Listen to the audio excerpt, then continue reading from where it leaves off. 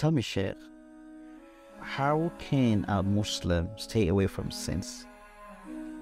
So that's a big question. The Prophet ﷺ, he tells in hadith, لو لم تذنبوا لذهب الله بكم. If you did not sin, Allah Ta'ala will get rid of you, and then He will replace you with people who sin. What makes them different? فيستغفرون, they seek forgiveness.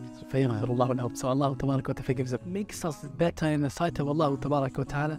It is that we frequently turn back to Him, we seek His forgiveness, we ask Allah Ta'ala to forgive us for our sins.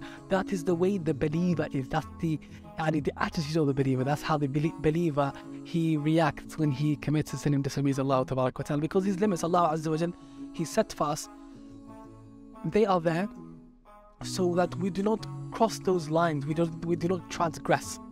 And Allah Ta'ala, when He prohibits something,